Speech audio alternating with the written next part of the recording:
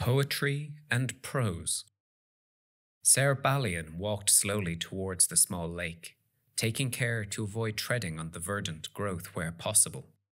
He had tarried here at the shrine too long, delaying his quest in the hope of speaking with the lady. 3 days in all, and she had not appeared. He was not disappointed. Those who had told him of the shrine said it was rare for Sir Guinevere to appear in these times. Not unknown, but rare. He had hoped that she might bless his quest, but it was not to be. Almost unthinking, he realized he had come to the heart of the shrine, the place where Tancred de Cordefort had poured the true Liao out to consecrate the ground. He stopped to let the feelings wash over him. The sensation was so strong it was almost unbearable. The belief that nothing could deny Dawn's destiny from being fulfilled. The absolute certainty that one day the golden sun would rise over Hope's Rest and all of the barons. It felt tangible, close, real, if only he could dedicate himself to it. Unable to resist himself, the knight drew his sword and planted the tip in the ground as he knelt. "I swear to you, Ser Guinevere," he whispered to himself, "on my virtue as a knight and the virtue of all my house, I will do everything I can to make this dream real." He closed his eyes for a moment, letting the oath bind his soul.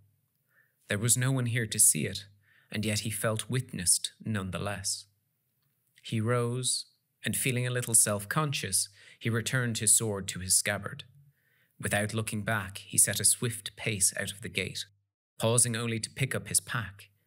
He didn't bother to avoid the flowers underfoot now. They were impossible to avoid, and he was sure in the knowledge they would regrow with the morning sun no matter how many knights trampled them.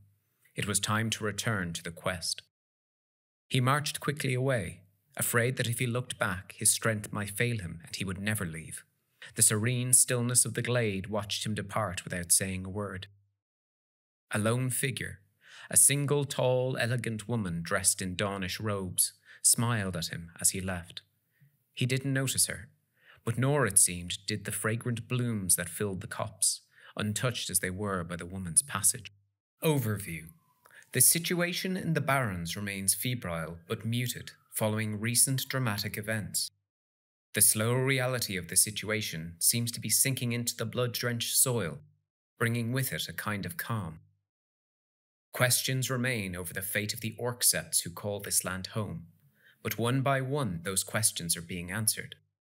The process is rarely painless, but it does, at least, seem to be final.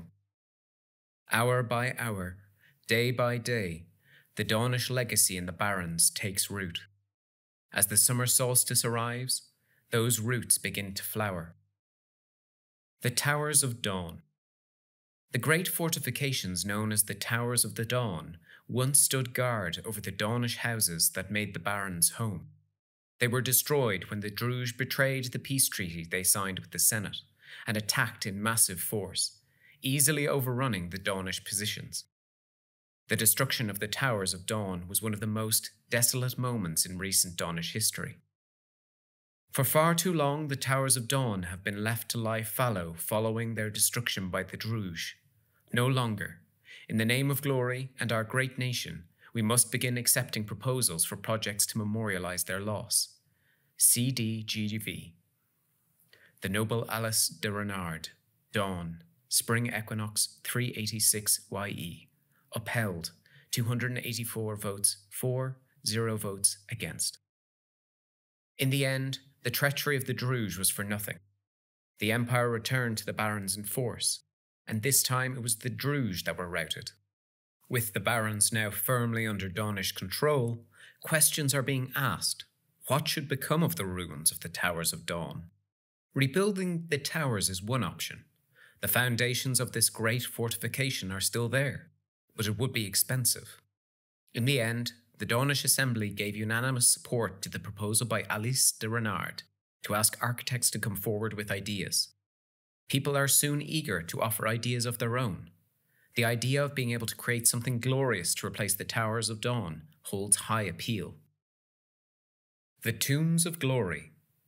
Etienne de Maravel proposes to create the Tombs of Glory, requiring 9 wains of white granite and 27 crowns. Once complete, the Danish assembly could use a judgment to order the construction of a new tomb for just 3 wains of white granite and 9 crowns.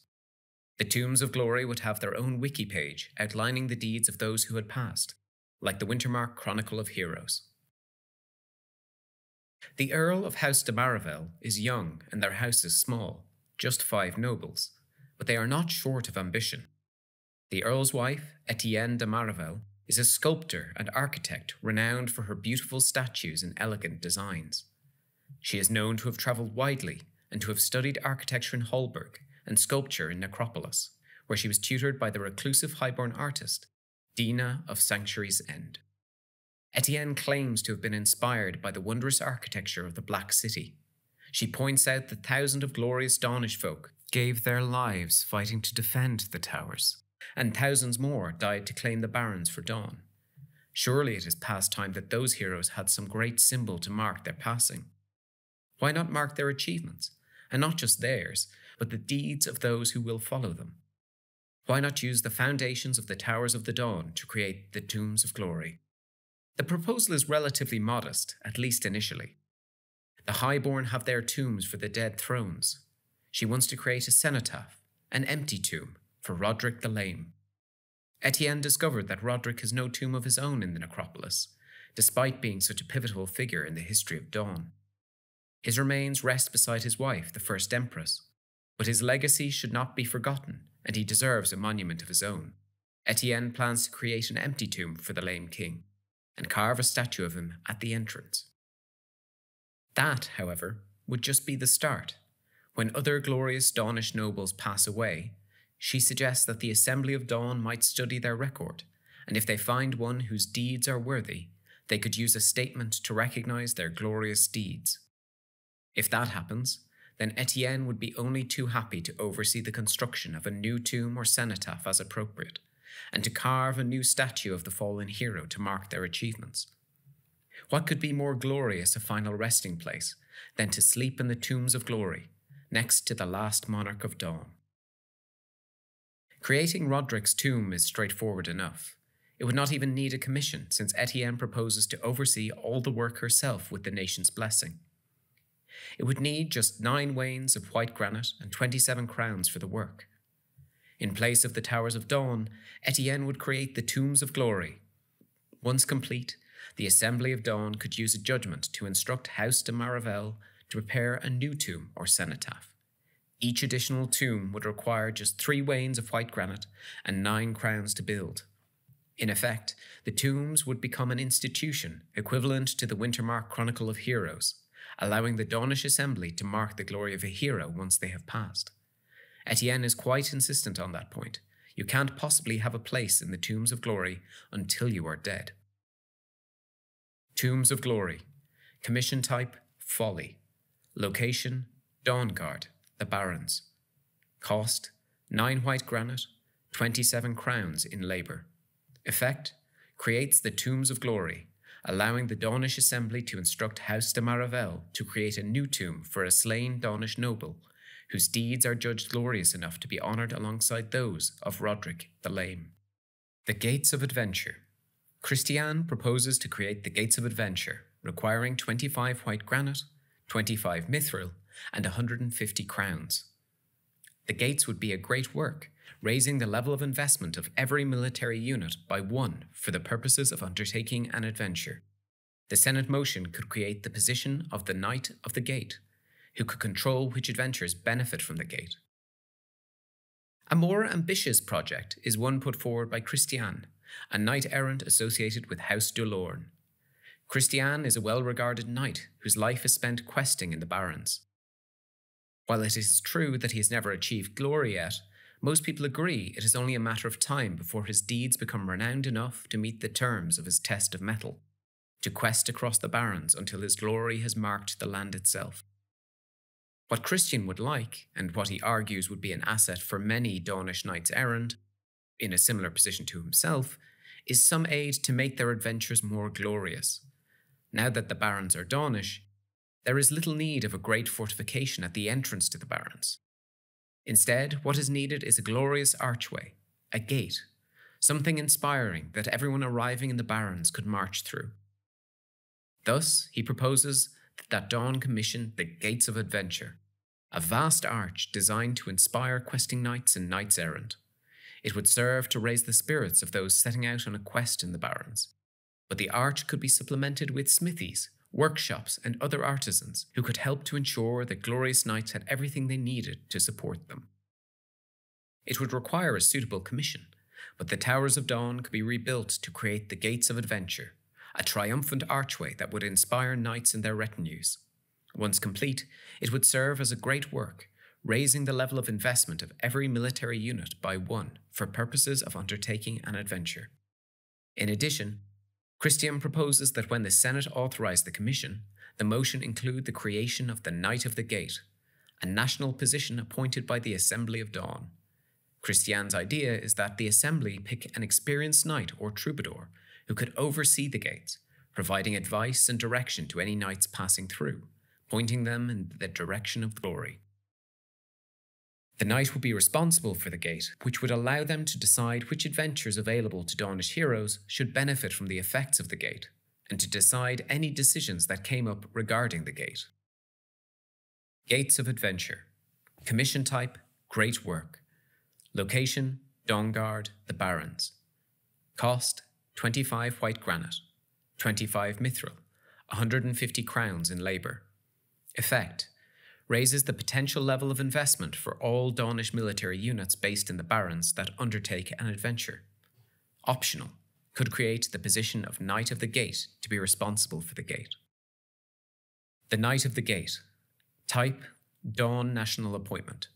Appointment, National Assembly. Powers, chooses which adventure actions will benefit from the effects of the Gates of Adventure. Responsibilities, to oversee the Gates of Adventure and support questing knights and knight-errants. The Towers of Enchantment. Josephine de Lune seeks to raise the Towers of Enchantment, requiring 60 white granite, 60 mithril, 60 weirwood, and 540 crowns. The towers would be a college of magic, patronized by 4 Eternals, Lofir, Maraud, Prospero, and Scythe. 2 of these Eternals are currently under enmity. Famously, when the Towers of the Dawn still stood, there were 4 massive white granite tower keeps. They're gone now. Josephine, the Enchantress Earl of House Dulune, seeks to raise them up once more. However, her idea is not to rebuild the towers as a fortification. She wants them recreated as a new College of Magic. It is a disgrace, says Josephine, that Dawn has no College of Magic. Urizen has the Doyen of the Spires, Varushka has the Icy Crag, and the Brass Coast have the Lyceum, or will do when it emerges from the misty wards protecting it. Dawn's magical traditions are as strong as any nation, if not stronger. Why then is no College of Magic present in Dawn? Rebuilding the Towers of the Dawn is the perfect moment to rectify the omission, which is long overdue to be attended to. In Josephine's proposal, each tower keep will be dedicated to the study of one of the 4 main realms: spring, summer, autumn, and winter. In her view, the 2 lesser realms don't merit inclusion, since they are inherently less glorious than the main realms. The college would be set up so that it could focus efforts to research new magic on the study of a single realm at a time. The idea being that it would research a spring ritual with the help of its patron from the spring realm. Once that ritual is completed, it would then research a summer ritual with the help of its summer patron, then an autumn ritual, and so on, all the way back to spring again, after the 4th ritual was completed. When the towers are directing research towards a project that is part of the current realm, the work would proceed at the rate of 15 ranks of magnitude each season, rather than the normal 10. So far, so good. There are some challenges with Josephine's plan, however. She claims to enjoy excellent relations with the great wizards of the 4 realms, each of whom she says stands ready to be a patron of the Towers of Enchantment. Certainly some eternal patron would be beneficial, and if the towers are to be specialized in all 4 realms, it would need a patron from each realm, and it does make sense to pick the eternal most interested in ritual magic from each realm. Josephine has spent years on this plan and has an agreement in principle with 4 Eternals who agreed not just to accept patronage of a Dawnish College of Magic, but just as importantly, to accept each other. Unfortunately, much time has elapsed since then, and 2 of those Eternals have since fallen under the enmity of the Imperial Conclave. Maraud, the Summer Enchanter, and Prospero, the Golden Prince, could serve as patrons of a college, but it would not be legal to accept the help of Lofir, the Rotlord, the Lady of Spores, or Skaith, the Hag Queen. In theory, the college could be commissioned with the understanding that the Enchantress of Dawnguard would not draw on the power of any one of the patron Eternals while they were under enmity. The college would still serve, but it wouldn't gain any benefit when working on a ritual of the enmitied realm. Of course, if the Conclave changed the alignment of the Quiet One, or the Bitter Tear, then the Enchantress would be free to call on their aid from that season onward. The alternative would be for the Enchanters of Dawn to find a way to reopen the negotiations, looking for an alternative patron for spring and winter that would both agree to help and be acceptable to the other patrons. That is complex and challenging, especially if the Enchanters hope to swap both of these Eternals for a more suitable replacement. Josephine Duloon warns against assuming that any Eternal will do. She claims that each of these Eternals has a grudging respect for the others. They acknowledge each other's mastery of magic. Any alternative would have to be equally palatable to them all. The proposed towers are expensive, but aid is on hand from one source.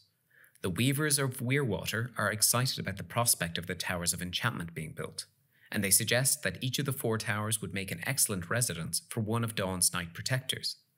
Josephine is happy to include their ideas in her proposal, which would mean that each of the Night Protectors would benefit from their own palatial rooms in the towers, in keeping with their status. In addition, the Weavers would provide the Night Protector with a triumphant blade each year, so that they have a weapon befitting their position.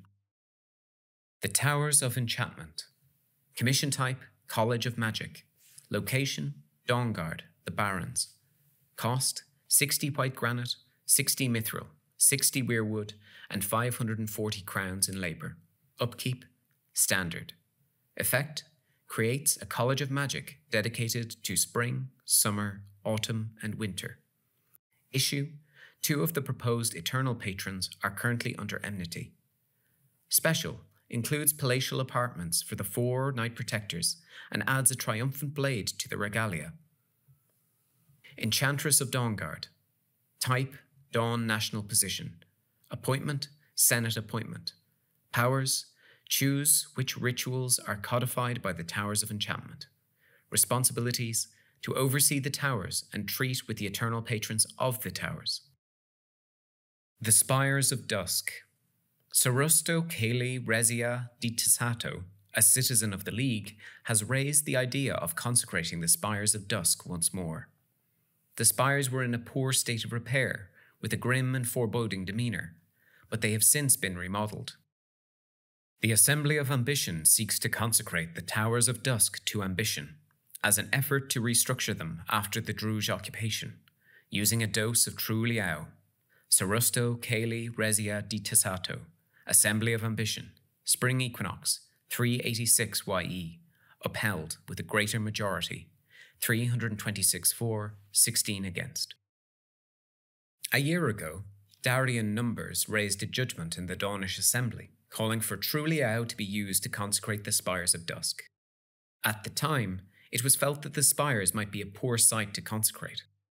They were in a poor state of repair, and they were constructed to project Druge power across the Barrens, to send a clear signal to intimidate everyone who saw them, to remind people of what happens to those who dare to raise a hand against the rightful rulers of the Barrens. Every part of them resonated with cruelty, misery, and despair. Fortunately, at the same time that the Synod were passing a judgment calling for the fortification to be consecrated, the Senate were approving a plan to completely remodel the fortification. The Druge traps have now been torn out, and the last traces of their power swept clean. In their place, beautiful gardens have been planted, which will soon be filled with black roses. A number of statues are being carved to commemorate the hounds who fell taking the fortification. The motion stopped short of renaming the fortification, but every vestige of the Druge power in the spires is now gone. With the work entirely paid for by the Castellan of the Spiral Castle, the Spires of Dusk are now a lasting memorial to the glory of the Lost Army, and a durable symbol of Dawn's determination to rule the Barrens. They have become an imposing symbol of imperial rule, sending a clear signal to everyone in the Barrens that the territory is Dawnish, now and for the future. With the work complete, the fortification could now become a fitting site for a consecration to ambition. It would help to boost Dawnish morale in the Barrens, and beyond, and secure their dominion over these lands in perpetuity. Nothing is beyond our reach. We send named priest with a dose of true liao to consecrate the rebuilt Spires of Dusk. Where they have sown fear, we will make flowers bloom. Synod Mandate, General Assembly. If this mandate is enacted, the Dawnish, especially those Dawnish who dwell in the Barrens, will be inspired, their spirits exalted and uplifted. They will be encouraged to seek out new challenges wherever they can find them, and those who take the time to visit the Spires will be filled with a profound sense of destiny. Seeing the symbol of Druge power replaced will make them truly believe that nothing is beyond their reach. The effects on the Dawnish people of the Barrens will be electrifying. The conquest of the Barrens has been the greatest triumph the Dawnish nation has known in centuries, but ambition demands they do more. People will immediately set their sights on the Druge territories that surround the Barrens, the forests of Ulnach, the salt flats of Senath, and the Sarangrave. The Druge have been beaten in the Barrens, and the Dawnish drove them from Ossium. But why stop there? Dawn and the Druge have been locked in warfare with each other for longer than either nation can remember. The resulting surge in enthusiasm will immediately increase the number of armies that Dawn can support by one. It will remain raised for as long as the Spires of Dusk remains in Dawnish hands. In addition, if any new Dawnish army is raised at the Spires of Dusk, then the soldiers will be uplifted by the ambitious aura. They will believe that nothing is beyond their reach. They will be eager to take the fight to the Druge, to see the nation destroyed once and for all, and for the rest of the Malum to be liberated, just as the Barrens has been. OOC note: any army raised here will have an option for a powerful quality that supports a conquest of the Malum. The Chapel Perilous. A year ago, the Dawnish travelled to the Barrens to consecrate the Shrine of Hope to ambition. The shrine has seen a regular stream of visitors since then, but its influence has been limited by the ongoing conflict and its unassuming physical presence. The Empire could commission a large structure to enhance the impact of the true aura present. A year ago, the Dawnish took advantage of a large conjunction to travel to the shrine of Ser Gwyneve. The stories say that this knight was once Sir Galahad, and that they were one of Queen Igraine's 4 husbands. They took up the mantle of Ser Gwyneve after their queen died, and they became the first questing knight to seek glory in the Barrens. They were buried at the Shrine of Hope, and their ghost haunts the site still. It is said that they can never rest until all the Barrens is finally Dawnish. The site has always been a regular spot for pilgrimages, and a stopping point for knights questing in the Barrens. The shrine has held many consecrations over the years. At one point or another, it has benefited variously from the consecrations of ambition, courage, vigilance, loyalty, or wisdom. Now the aura is true, fixed and permanent, powerful and subtle in its influence. By all accounts, it was Tancred de Courdefour who carried out the consecration, placing a true aura of ambition at the site. The flowers that Darien Numbers dreamed of grow in great abundance here now. Wild purple iris, interspersed with peonies, lilies, and windflowers of every imaginable colour. There is no order to the flowers. Nobody tends the beds in which they grow, yet they prosper here still, creating a site that soothes the most troubled spirit, inspires the weary, and brings hope to those who have lost the will to go on. Brilliant red crocosmia grows next to variegated dahlias and even more exotic blooms to stir even the hardest of hearts. But currently, it is one of the best kept secrets in the Barrens.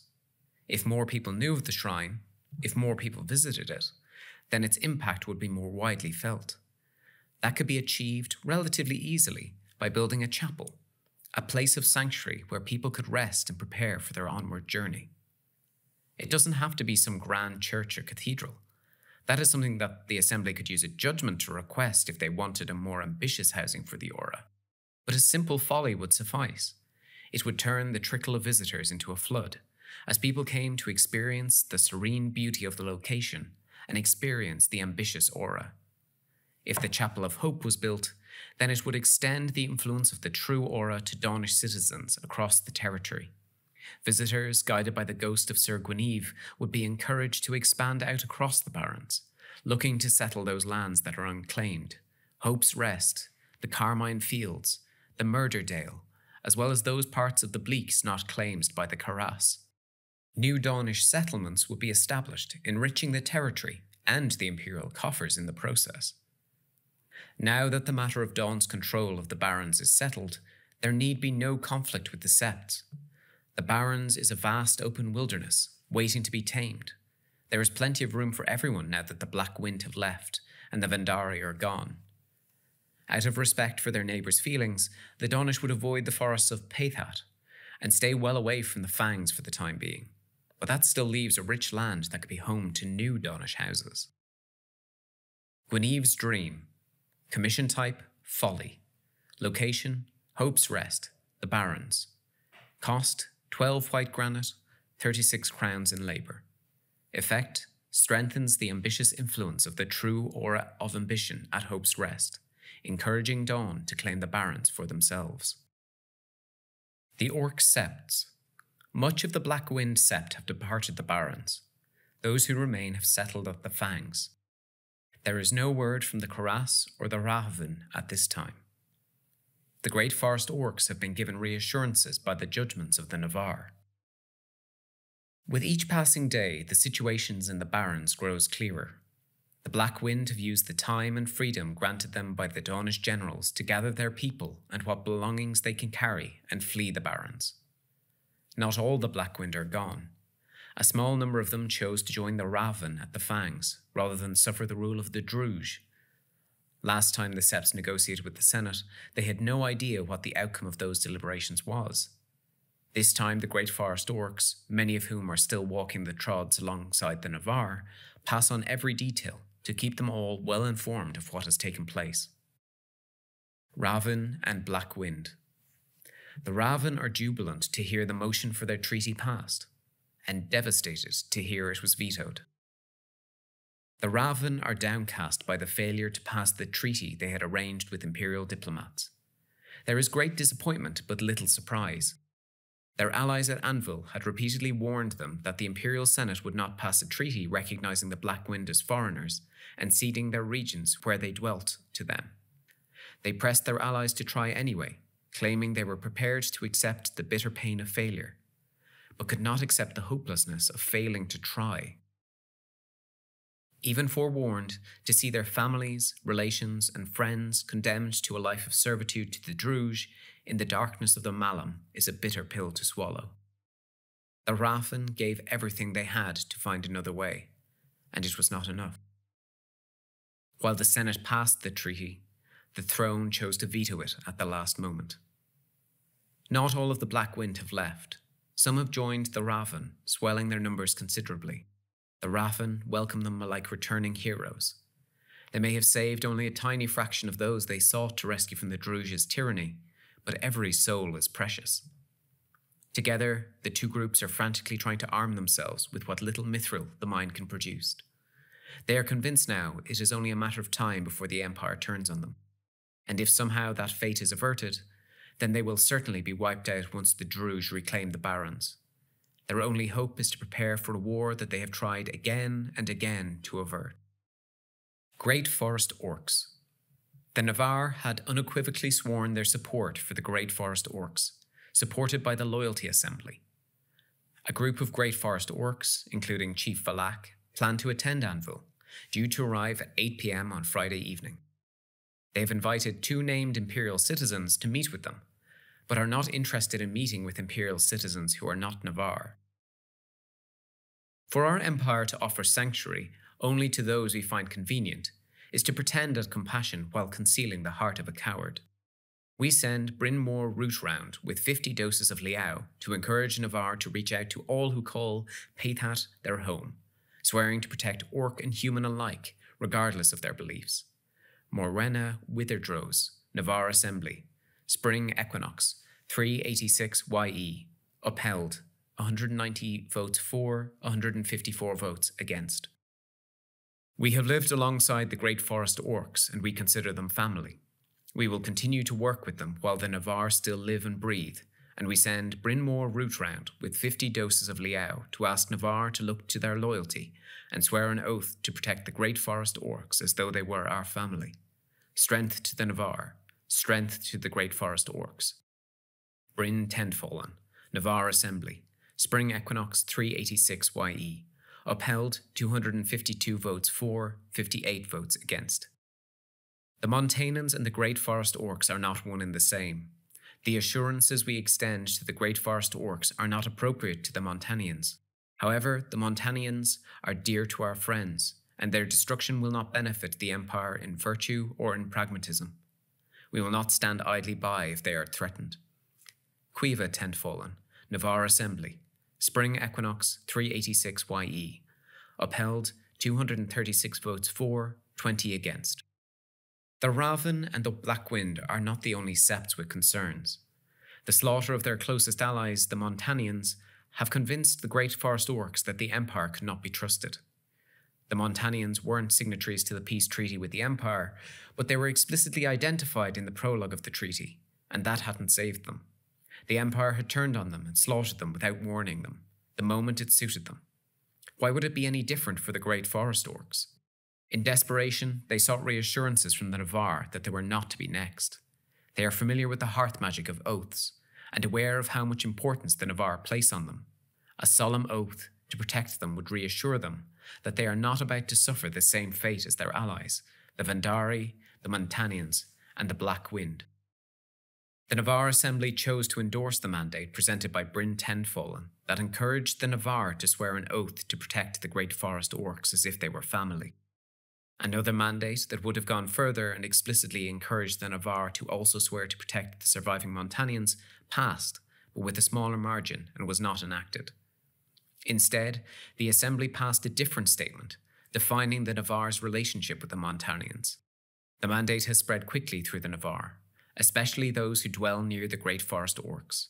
Solemn oaths have been sworn, with many choosing the very wording that Corey Wayfarer proposed for the mandate, declaring that the Navarre will work with them while the Navarre still live and breathe. If any Navarre had any doubts about the wisdom of swearing an oath to protect the Great Forest Orcs, those doubts are dispelled by the decision of the Loyalty Assembly to enact the mandate. Kellen Embercast employed the Eyes of Loyalty to encourage the entire nation to swear the oath. Once that happens, more and more Navarre embrace the oath, many choosing to mark it with a tattoo or a brand, as is common in the Navarre. By the time of the summer solstice, most of the nation have sworn some form of the oath encouraged by Bryn Tendfallen. It is a powerful oath, and a dangerous one. Oaths are potent and ancient heart magic. Breaking them can have terrible consequences. To swear an oath on your life and on your breath in your body is not something to take lightly. The Great Forest Orcs are reassured.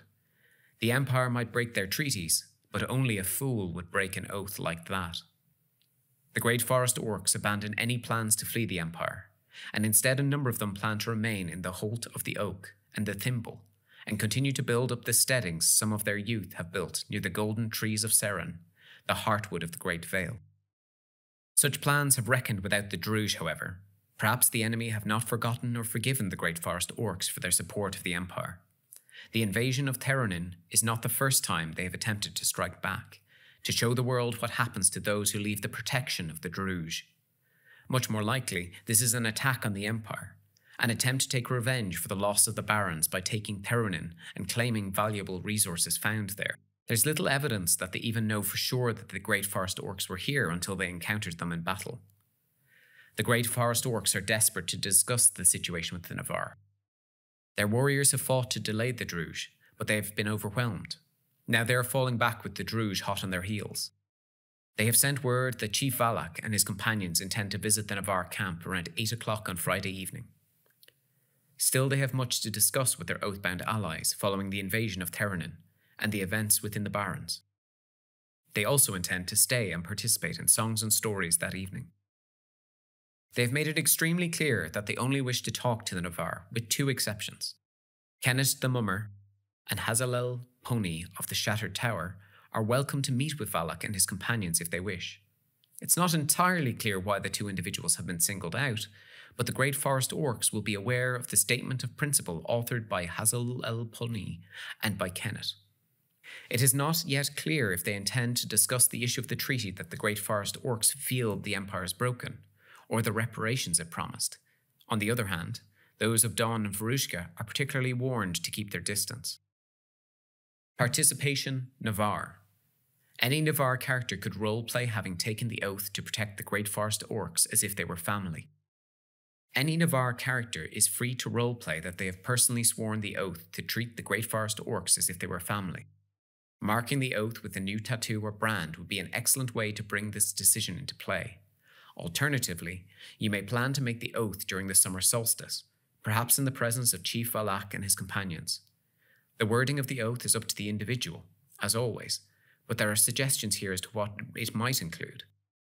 It would also be an excellent time to seek out a dedication, anointing, or hallow of loyalty, or to ask the guidance of a guide as to whether you should swear the oath or not. Dedication dreams might be an excellent way to explore this in character. Bear in mind, though, that if you swear this oath in character and later break it, you would expect it to have a profound effect on your character. Oaths of such power are not to be entered into lightly. The hearth magic of tattoos has some notes on what might happen if you become forsworn. Imperial legal advice. Official legal advice is that the Empire may not have broken the terms of their treaty with the Great Forest Orcs. There is no outside arbitration. The Great Forest Orcs feel the treaty was broken, but the law does not deal with feelings. It is a matter for the politicians whether the treaty was violated. In the year 381 YE, the Empire signed a peace treaty with the Great Forest Orcs. The terms of the treaty forbids attack on each other, and the very first line of the treaty states that the treaty is understood to incorporate the Orcs of the Great Forest, formerly resident in the Barren, together with the humans that the Great Forest recognize as members of their nation. The Great Forest Orcs and the Montanians always believed that the treaty covered them both equally, and they walked the trods together. The Montanians understood that their religious embrace of the false virtue of freedom was not accepted in the Empire, and they took care not to speak of it where Imperial citizens could overhear. It seemed to the Great Forest Orcs that they, and their human allies, had a treaty with the Empire that would protect them both equally. Those assumptions proved groundless, and when the two groups returned to the Barrens, the Empire sent an army to attack the Montanians. They weren't taken by surprise, they got warning from somewhere, but it was only enough for a few hundred of their number to escape. The elderly and the youngest ran for the safety of the Great Forest, while the rest gave their lives in a heroic final stand to give them time to get away. This is the context in which the Great Forest Orcs believe the treaty has been breached. However, official legal advice of the Constitutional Court points out that the treaty identifies the Montanians only in so much as it describes them as the humans that the Great Forest recognize as members of their nation. That could be interpreted to mean that the Montanians were protected, so long as they lived with the Great Forest Orcs as part of their sept. Once they came back to the Barrens to return to their old homes in Hope's Rest, they were clearly a different group, distinct and apart from the Great Forest Orcs. They were no longer members of the Great Forest Orcs, nation. As such, they were not covered by the treaty, and it was perfectly legal to attack them.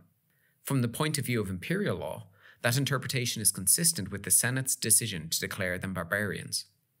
The Great Forest Orcs are unlikely to be receptive to this legal analysis. Their fears that they would be next have been laid to rest by the oaths the Navarre swore. Now the Empire must decide what, if anything, to do about their feelings that the Empire has betrayed the terms of the treaty. Ultimately, that is not something the magistrates can advise on. It is a political matter, not a legal one.